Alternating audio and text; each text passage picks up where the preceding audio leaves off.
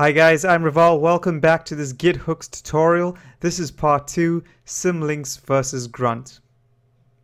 So following on from part 1, if you have just watched part 1, feel free to skip ahead to the next slide. If you haven't, in part 1, we discussed how we would enforce policies with Git Hooks. We also discussed how it can be problematic when working within a team. This video aims to resolve the issues we may face using two possible solutions, Symlinks or Grunt. So firstly, what is Grunt? Grunt is a task runner.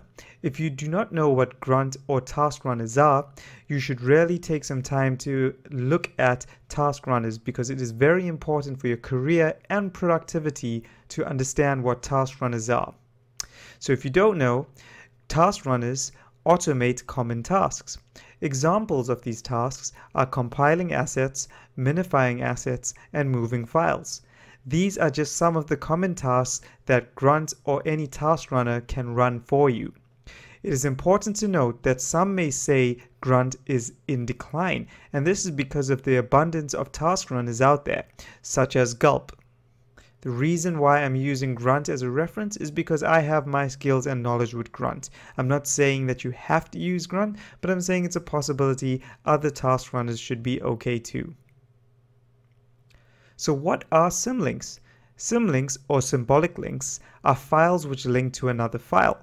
An easy way to look at a symlink is to think of it as a shortcut.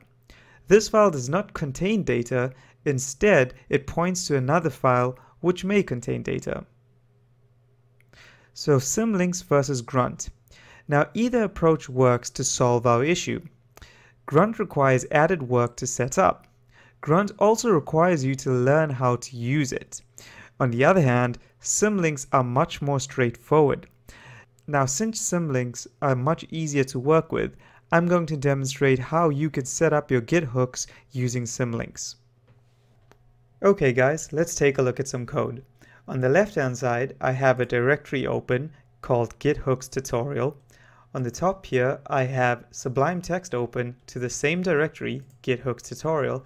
And on the right hand side, I have Git Bash, and we have cd'd into the exact folder as well, Git Hooks Tutorial. So the first thing we're going to do is initialize our Git repository. We do this by doing git init. Okay, so now we have Git initialized. On the bottom left, you can see, I'm sorry that's a bit small, but on the left here we have a hidden folder called .git, and that is what we have just initialized. Now we can see a folder called hooks, and as explained earlier in the series, there are multiple sample hooks here for you to use. What we are going to use is the pre-commit hook, and what is going to happen here is, let's just open this up, just drag it there, and you may not be able to see that. Okay, so there's a whole bunch of things that it does. The one that we need to think about, or the one that I am caring about, is if there are white space errors, print the offending file names and fail. So that is the rule that we want to break. So let me just push this back. Is it going to listen? There we go. Okay, so right, the next thing we're going to do is go up a level here. Actually, we can just do it here. We're going to create a new folder, and that is going to be called hooks. Open that up. We're just going to close that for now. And we're going to create a new file here. This file is going to be called, actually, instead of creating a new file, what we can do is go to our Git, go to hooks, and copy that sample file. Go up a level, go to our hooks folder and paste it in here.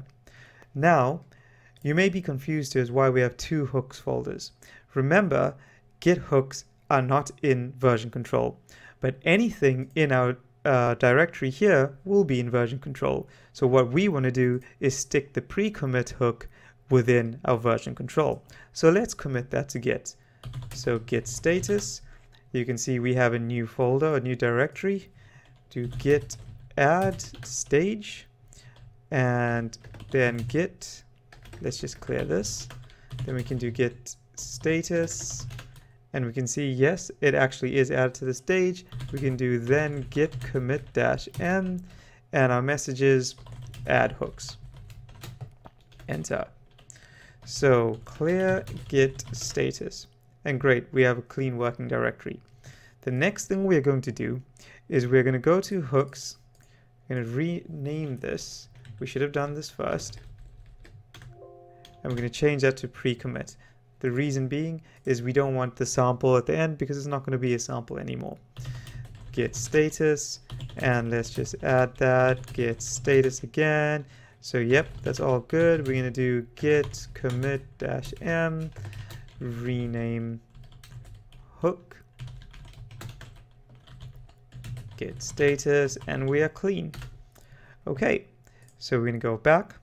And now the next thing we're going to do is we're going to go to Git, we're going to go to hooks, and we're going to create a new file here. And we're going to call that pre-commit.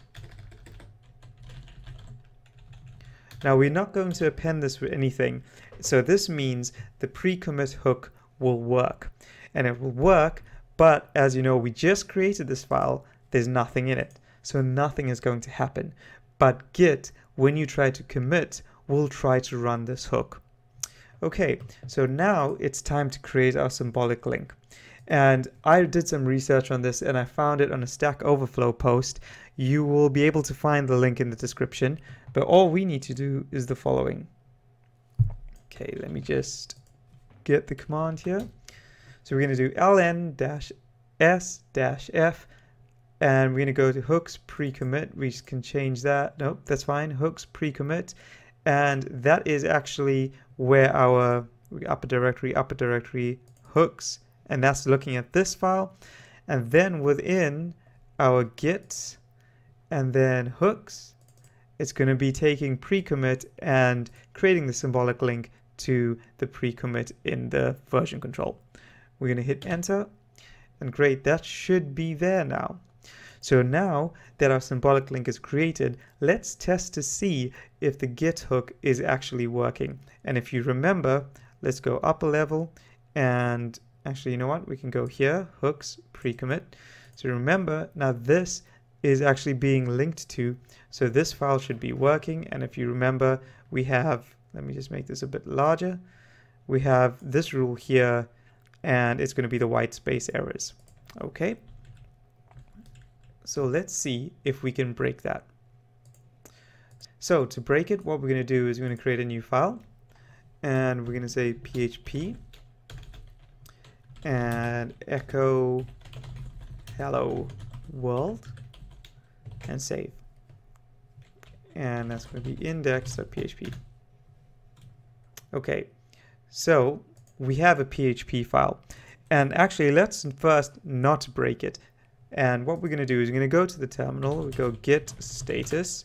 Yes, we need to add git add, obviously the index.php, then git commit -n, and then we're going to say add index.php.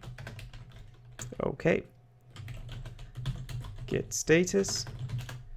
Great. So everything has gone through great. Now, let's duplicate this line and just say hello Reval. Oops. And at the end of this line, we're going to start to add some white space. And now if we highlight it, you can see there's a few spaces here. Now let's try to commit. Git status, and it claims because we haven't saved. Okay, git status. Okay, good. Now we're going to do git add, so add the file to the stage.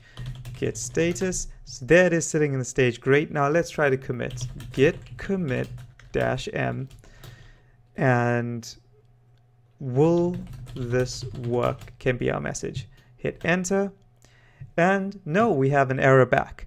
Index PHP line 3 trailing white space. So echo hello world, and it says here are the offending spaces. Great. So our Git hook is working exactly as expected. Let's get rid of those white spaces. Save. And now let's try to commit this. Git status, clear, git add, git status, good, git commit -m, and messages, modify index.